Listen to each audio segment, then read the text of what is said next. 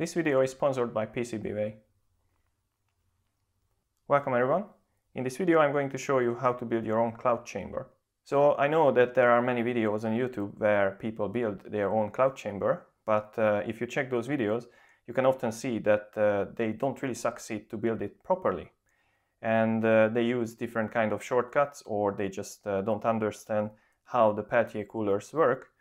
So they don't succeed to build, let's say, a good cloud chamber. But of course, there are also good examples on YouTube, so it's not only bad examples, but there are many large channels who are showing the bad example. So me, as a small channel, I will try to use the correct way to build a cloud chamber. And actually, the cloud chamber is pretty simple, so you will see that with these tiny amount of components, we can show the trails or trajectories of different ionizing radiations or particles. So the concept of the cloud chamber is that we have a chamber, an enclosed volume, where there is a supersaturated vapor. And in our case, the vapor will be isopropyl alcohol. So I just have this cleaning alcohol and I will use this. And then if there is something that disturbs this supersaturated vapor, then what will happen is that condensation starts at those points or lines where the disturbance passed through. And why I phrase it like this is because, for example, an ionizing particle is passing through this vapor cloud or volume, and then it disturbs the supersaturated vapor. So therefore, it will leave a streak or a trail behind itself. And then these ionizing radiations could be, for example, alpha particles or electrons or other subatomic particles, muons, for example, which can interact with the vapor particles. So you can see that we have these components here, and actually these two CPU coolers are equivalent. It's just duplicated because I can show things better to you. But let's see what we have here. So the first thing that we should look at is this component, which is a CPU cooler. So it's a simple air cooler, and typically we have the fan in between these two separate heat sinks, and then the air is just passing through, and obviously the heat from this surface is then transferred to the fins or lamella of the heatsink, and then it's dissipated into the air. So this is a very cheap or rather cheap component. There is a link in the description or on my website where you can read an article about this thing. You can buy it using my links. And this is one of the main components. And this will be used to cool the Peltier coolers. So this surface is large enough. So we have a 4 by 4 centimeter surface to cool the hot side of a Peltier cooler.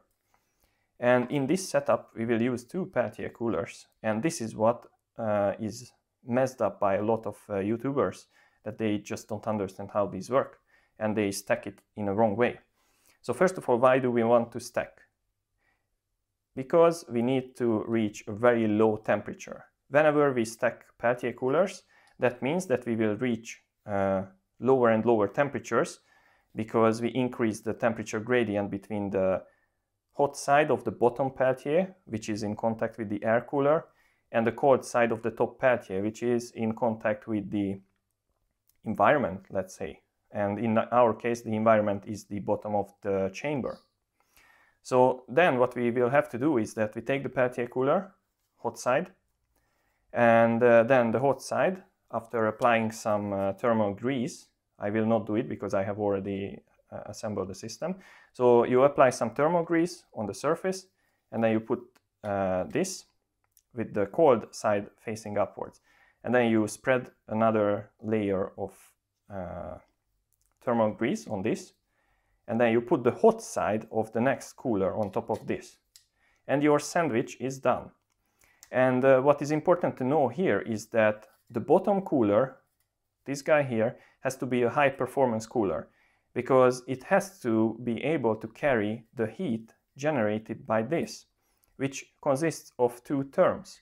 One term is the joule heat generated in this Peltier cooler, the top unit, and that joule heat is just made up from the product of the current and the voltage passing through this unit. So for example, if you run it at 10 volts and 5 amps, that is 10 times 5 equals 50, so 50 watts of power. Plus, at those values, this unit will be passing through a certain amount of heat from the cold side to the hot side. So we have two terms, the joule heat and the pumped heat. So then the bottom Peltier cooler has to be able to deal with that. And then this CPU cooler has to be sized in a way that it is able to handle the wall heat of the system. So the joule heat of these two guys plus the heat transferred from the cold side of the top Peltier cooler. And how I chose these is the following. At the bottom will be a TEC 12715. This is a very high performance Peltier cooler. It can pump a lot of watts and also it can generate a lot of power. So then this CPU cooler is really on the borderline to properly cool it, but it can do it. And then the top one will be a TEC 12703, a 3 amp unit. So if you run it at the max, let's say parameters, it will roughly generate 45 to 50 watts of joule heat, and it will pump, depending on how large gradient you create between the hot side and the cold side, certain amount of heat. And then you can do the math, and this is what is missed by many makers. They just skip the math. They just think that they put together these, they run them at the maximum power that they are sized for, and it's done. But it's not like that. You should not do it like that, because you have to carefully calculate the generated heat and the amount of delta T, the temperature difference between the hot side and the cold side, and the Q, so the pumped heat through the Peltier cooler, in order to make this system work. So I will put some calculations on my video, and you will see how it works. But also when I run this device, I will tell you the voltage and the current on the two sides. And then you will see how this works, and you will get the parameters straight for use. So you will be directly be able to use it. So we have these sandwiched Peltier coolers on top of this. But then we have to keep this on the surface somehow. So then let's look at this guy now. So this is just another CPU cooler. You can see that instead of being split in the middle, this is a big chunk of heatsink, and then we can put the fans on the two sides. But the principles are the same. The number of the heatsink or heat pipes are the same, and it's basically the same construction. So what can be seen here is that we have the two Peltier coolers there. You can see one, and then another is under the plastic part. And then once again, the bottom part is the 715 and the top part is the 703. And then here, actually I have the same material as my gloves. So I just put a used glove under the clamping mechanism here, just to have a black surface, and you will see why do we need that. And then you can see that we have this clamp, and you can also hopefully see that there is a groove going around this pole. And then we have the back side, and you can see that I'm just using some kind of plastic here again, which is allowing me to clamp everything together. And that's very important, that we have to use some considerable force to clamp down the Peltier coolers. Otherwise there could be air pockets between the surfaces, and that is not good for the heat transfer. And also you have to make sure that they match each other perfectly, so there is no twisting or something, that the surfaces perfectly overlap, so then that enhances the heat transfer. Or to be precise, it doesn't get worse if it's properly aligned. And then why I have this top plastic part with the grooves is because I have the chamber which, if we start from the top, it has a transparent window that will be important for our experiment. And then I have this, let's call it brace, which holds together these 4 acrylic plates. And then I have the acrylic plate here, and I gently reduce their thickness a little bit. They are default 2 millimeter thick, but I had to reduce it. So then these plastic plates perfectly click on this if I find a good alignment. And then you can see that it stays there. So now we have a chamber which is an encapsulated volume, and that is what we need. So since I'm showing these 3D printed parts, it's a good time to talk about this video sponsor PCBWay. So PCBWay is mainly specialized on PCB related services, but they also have, for example, 3D printing. And they are very relevant for this because I shared the 3D files for these models. So you can go to my website, download those files. Then you can head over to PCBWay.com, select their 3D printing services, and then using my files, you can use their services to print the same objects if you don't have a 3D printer. And then you can build your own cloud chamber. So I hope that you will use their services and you will make your own cloud chamber using PCBWay's 3D printed parts. So now with this guy here, we have the chamber, but how do we make it into a cloud chamber? So the trick is this guy here, a piece of felt. So what I'm going to do with this is that I will use a little bit or a bit too much isopropyl alcohol, spray it on this so it will be damp, and then I will fold this and then just place it inside this chamber once I can manage to show you how it will be done. So of course it will be nicely folded, but then it will be folded something like this, so we can have a good view from the top. And why I do it? Because then this thing is placed at the top, and then the alcohol constantly evaporates there, and then it will fall down towards the bottom where it meets the surface of the Peltier coolers. And that is roughly minus 30 something degrees Celsius. So it will be enough to create that superheated layer, roughly 1 centimeter thick layer above the surface of the cold side of the Peltier cooler. And then we will see what happens there. And then I want to show you that I have actually a very good source of radiation. And here, a huge disclaimer that don't do it at home. I'm doing it at home, but I'm really a scientist, so I know what I'm doing. But this guy here is a very nice radioactive source. And first of all, we have this, once it shines properly. So this is an ion chamber. It's called ion chamber because they cannot sell it if it's called something else. But this is a small ionizing chamber which is used in fire alarms. And it contains this ring actually, if I can focus on it. That ring, which is now pointing at the camera, is shooting alpha particles towards the camera. It's americium, and it is alpha decaying to neptunium, which is further decaying into, I forgot what, but I will write it on the video. So then we have a bunch of alpha particles from this ring.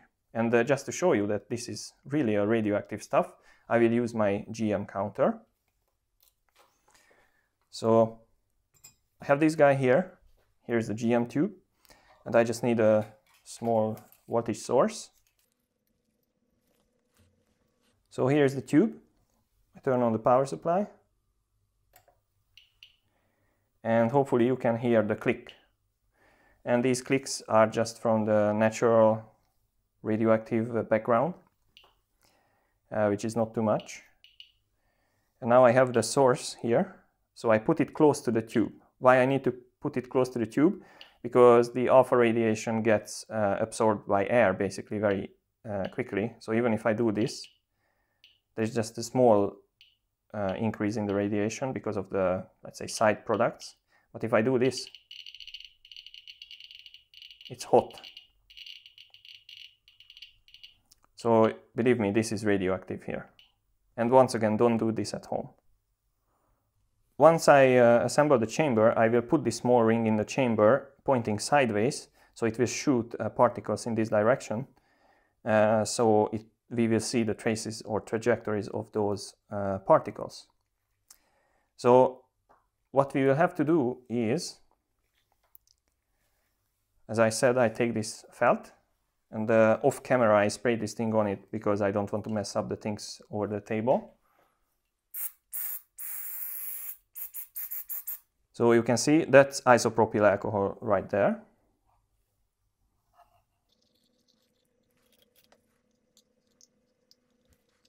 So it stays there and it doesn't block too much light. So this is done. And then I take my source and try to put it here. And actually, the radiation from this gets absorbed very quickly, so it is not really dangerous. Alpha particles are typically not very dangerous. Nevertheless, you should not play with them. They are more dangerous when you eat them, so don't eat them, or don't drink tea with these things. So now the alpha particles will shoot that way, so that's good for us. And then this goes on. So now the chamber is on, so I just need a fan, and the fan will blow that way. It doesn't really matter, but I just want to transfer the heat away. So I just turn that on right now. And then I have a power supply, which is a high power supply that will feed my TEC12715. And then for the top Peltier cooler, I will use a separate power supply, but you can buy these power supplies. They are typically for LEDs, and you can see that this is a 12 volt 30 amps. And then what you can do is that you can manipulate them by this potentiometer there to bring them down to roughly 10 volts. And that 10 volts should be the maximum voltage that you run through your 15 amp Peltier cooler. And then you grab a DC-DC converter, something like this, use the same output from here, the 10 volt output, and convert it down to roughly 8 volts, which will run your top unit. But I will put the precise numbers on the video later on. But yeah, that's how you should run them. You should not run them at full power. So now I power these things on, but before that I will switch the camera and look at this chamber from a better perspective, because it will be easier for you to see what is happening in the chamber. So now you see the inside of the chamber, and you can see that the camera is still shaking, but what is more important is at the bottom you can see my alpha emitter. So now, first of all, I will power up the bottom Peltier cooler, and this is very important that at the time I just start with the bottom. So it starts soon.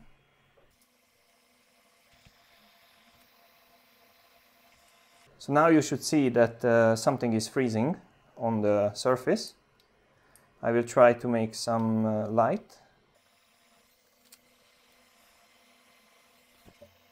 So now I have to wait for a while just to let the top Peltier cooler cool down by the bottom Peltier cooler. And now you can see that it started to cool down because you can see the condensation there, but that's not enough. So we have to wait for roughly 2 minutes. So now the bottom Peltier cooler is the only Peltier cooler which is running, and it is running at 10.32 volts, and it is taking up 8.98 amps. So basically now the heat generated by it is, let's say, 90 watts. And then based on this we can estimate the temperature of the cold side, because we know roughly the hot side, which is roughly around 40 to 50 degrees Celsius. And then we can calculate the cold side temperature as well as the transferred heat. And now, since we are over 2 minutes of waiting time, I start up the top Peltier cooler. And I start it at 6 volts. and 1.7 amps. So now, of course, if I start to run heat through this system, we will manipulate the bottom Peltier cooler, but that doesn't matter right now. And you can already see at the top left corner that we have some clouds showing. And probably you would see it better if I would adjust the lights. So let me do that. First of all, I turn off this. And there we go. It works immediately. So you can see the alpha particles, especially if I adjust the lights perfectly. I'm just using my bicycle's headlight, and that's perfectly enough.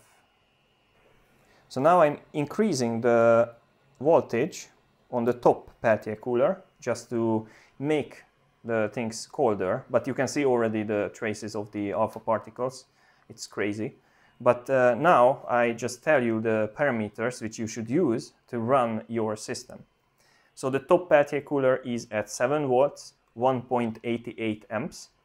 But the only thing is, what matters is that you set the voltage to 7 volts. And then Ohm's law will anyway control the amps.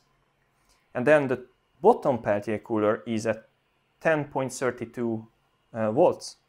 And it is taking 9.10 amps. And actually, since I know these parameters now, I see it on the power supply, we can also estimate the different cooling powers. So we can see if we can improve the things or not.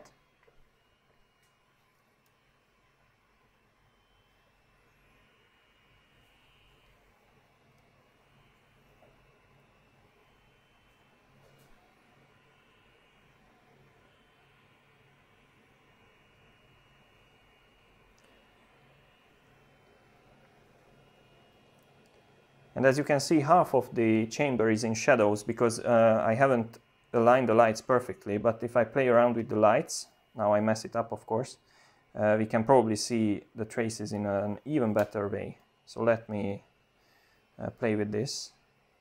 So now you can see the cloud, but you cannot see a single particle, which is interesting. So now I think I could adjust this thing properly, and you can see the lights or the particles better.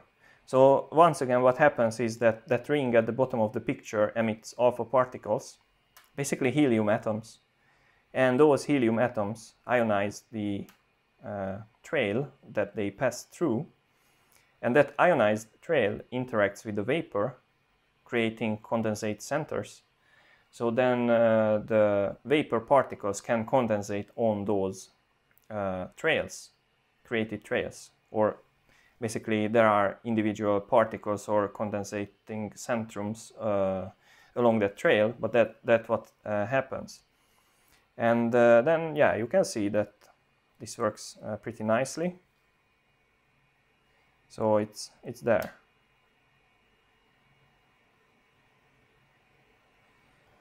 So while we are looking at these nice particles, now I'm holding the lamp with my hand because that was the best way to create this light.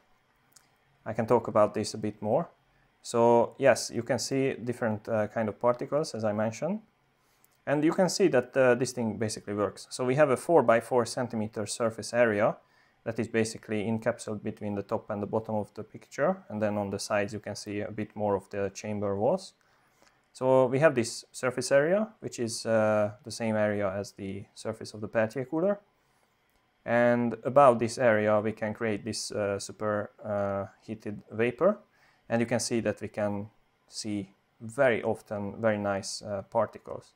And obviously I'm kind of cheating because I have an alpha source there, but even without that you would see particles quite often because the background radiation has a lot of particles. So a bunch of particles are passing through our body every second, but we don't notice it because yeah, they just pass through and they are not dangerous for us.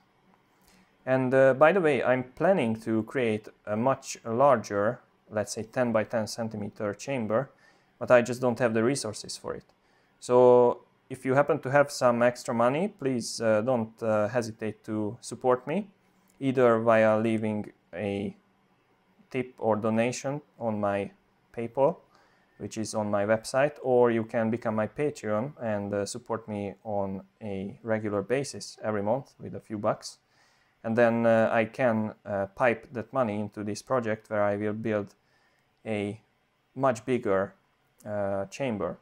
So the idea is that if I have enough money and I can somehow crowdfund this project, then I will have everything, all the design parameters, all the files and the calculations and everything released for free. So every enthusiast can build their own Peltier cooler based cloud chamber.